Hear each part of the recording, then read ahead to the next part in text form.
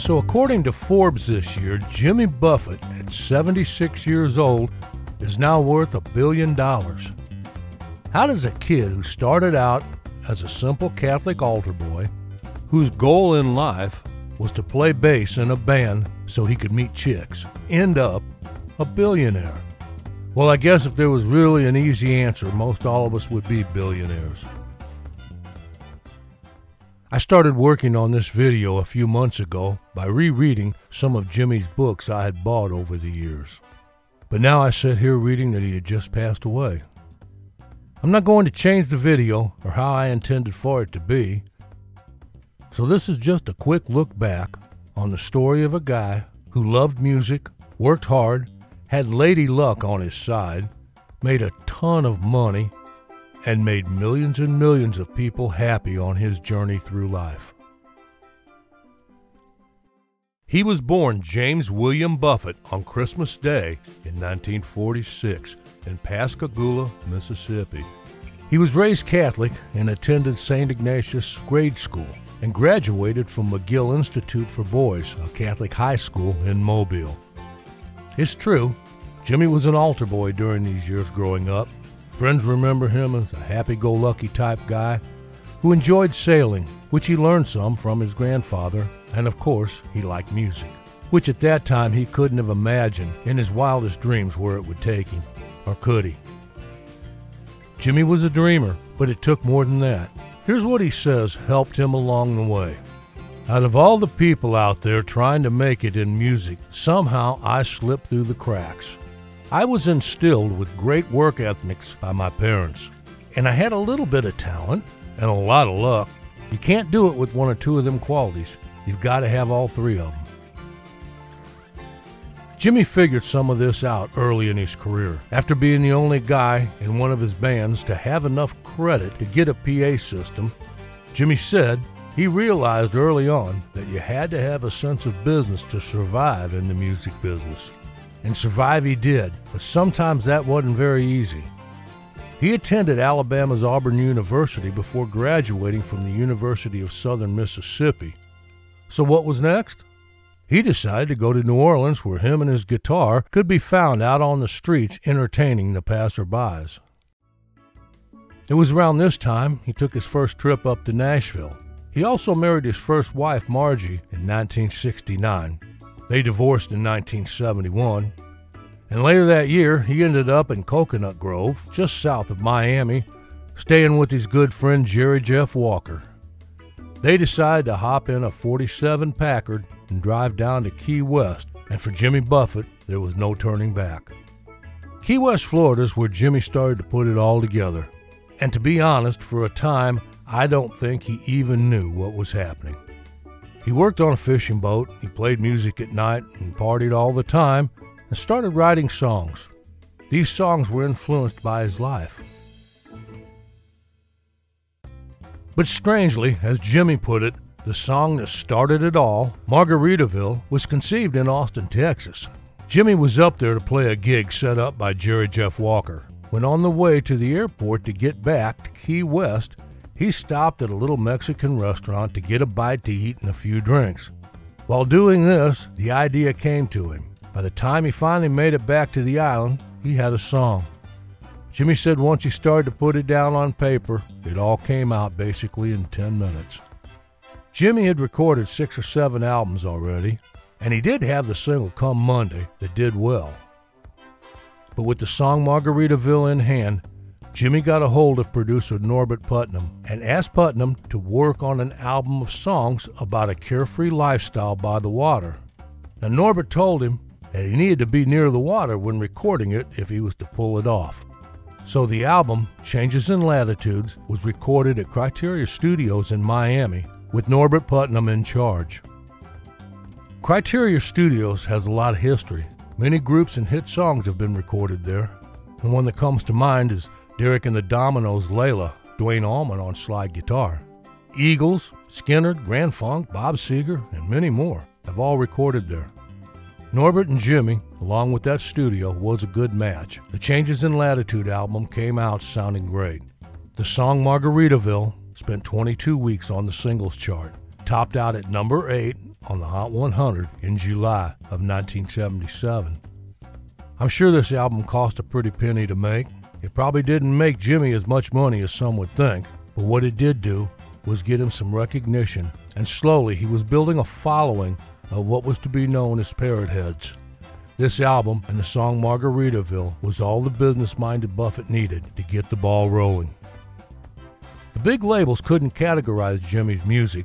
Margaritaville was on the pop, country, and easy listening charts, but none of them really wanted to take the chance, even though the album did real well. Years later, Jimmy once said, "I was never categorized, but now I'm a category." Jimmy himself admits he always wanted to be a good guitar player. He says, "I was just adequate." He says he even took voice lessons later on in his career. As I quoted Jimmy in the beginning of the video, he said, "I had a little bit of talent and a lot of luck." But what he did have was common sense when it came to business. He took a business course in college and knew what supply and demand was. And when his fans escaped the North coming down to Key West to warm up, Jimmy made sure they had what they were looking for. He started his first little t-shirt shack in the Keys and then a restaurant. He said, "Heck, I didn't serve sushi or things like that. I just gave the people what they wanted, margaritas and cheeseburgers."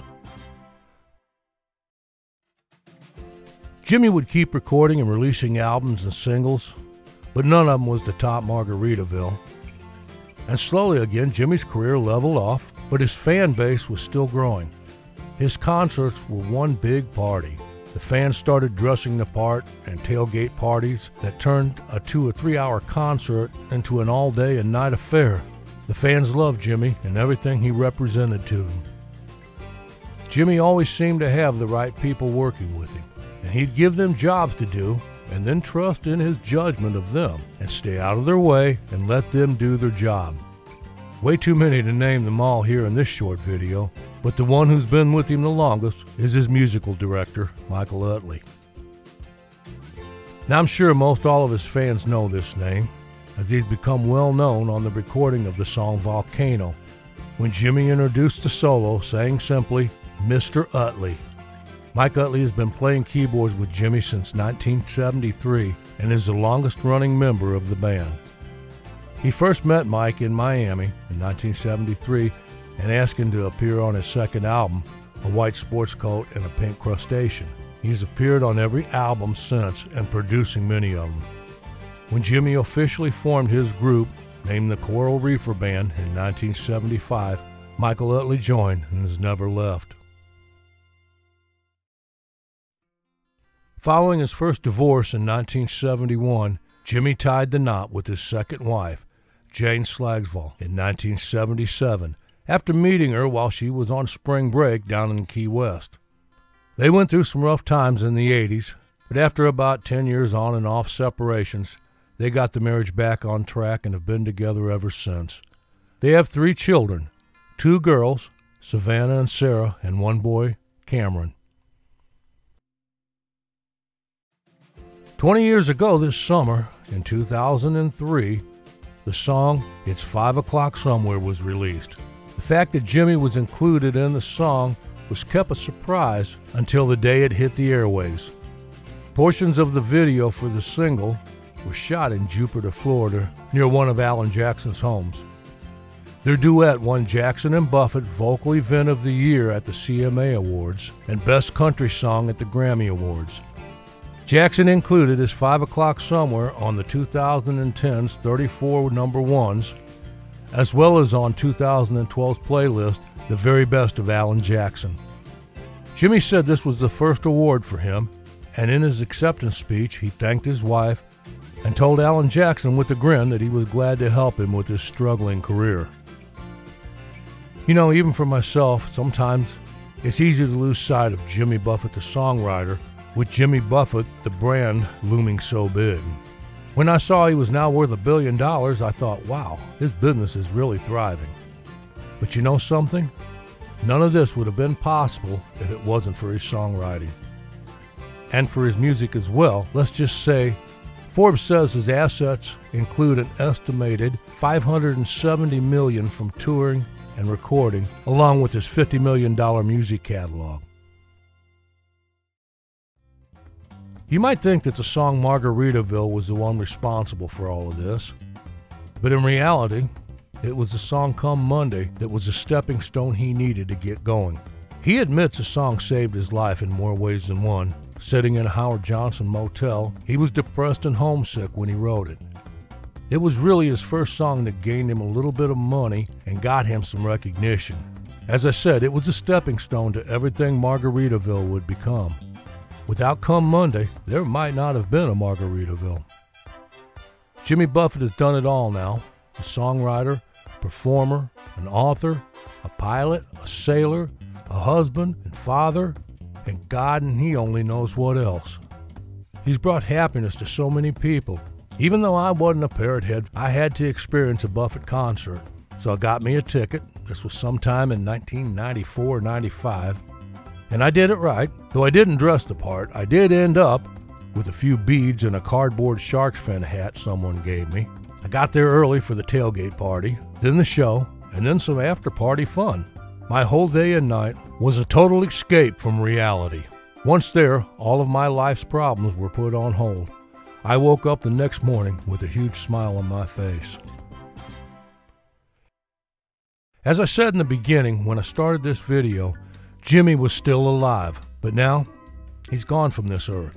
Trying to cover a life like Jimmy Buffett's in a short video like this is like trying to cover an elephant with a washcloth. It isn't happening. Hopefully some of you out there would like to add to this and reflect back on Jimmy's life in the comments sections. Feel free to do so. To Jimmy's family, bandmates, friends, and his fans, I give you my heartfelt condolences. He was one of a kind, and as I think about it, I know now that his legacy will never be forgotten. In closing, I think the last thing he'll be remembered for is being a billionaire. It'll be about the music and the good times he brought to us all throughout his career with his personality and songs. God bless Jimmy Buffett. Thanks for watching.